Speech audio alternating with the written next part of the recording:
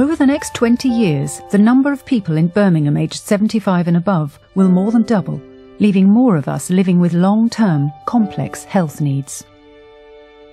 This is Mary. She's 78 and lives in Shard End.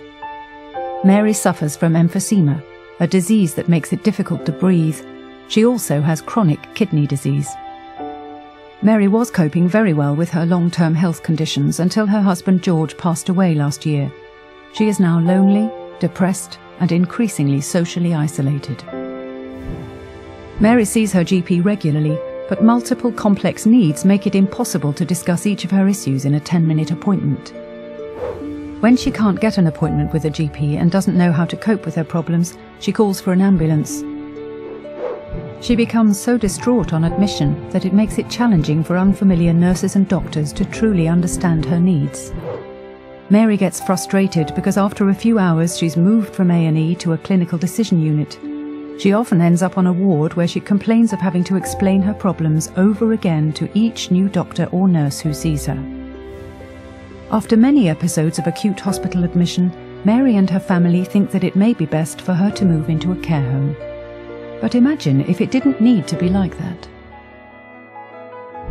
Healthy Villages is launching a new way of providing complete care which aims to address all aspects of Mary's health and well-being, centred around providing her with a ring of confidence that takes into account her personal circumstances. Patients who may be able to benefit from the complete care approach will be identified by a range of professionals, including GPs, social workers, district nurses, mental health teams, and other services based in the local community. One of our community support workers will ensure that Mary can access appropriate services locally. Agencies involved in Mary's care and well-being, along with her accountable lead clinician, will together design a care and well-being plan which is jointly produced and agreed with Mary's input and consent. Mary will be supported by her primary and community team who will help to ensure that together they manage her health and well-being more effectively. If Mary needs help, she has a key contact who she can call, reducing the need for her to go into hospital. So, what wider wellbeing services did we link Mary into?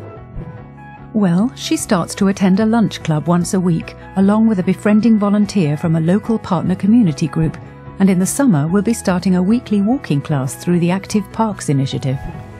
Mary now feels that she is part of a connected neighbourhood, and that she no longer needs to move into a care home. Care and support is being delivered as close to her home as possible, with additional help when it is needed from SPA Plus.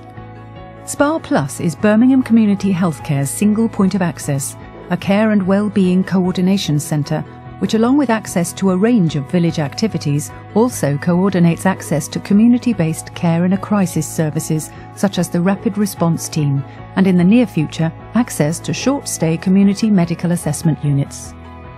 Healthy Villages brings together health, local authority and community-based partners with the aim of enhancing the overall well-being of people in our communities and provides alternative support aimed at preventing avoidable hospital admissions and long-term residential care.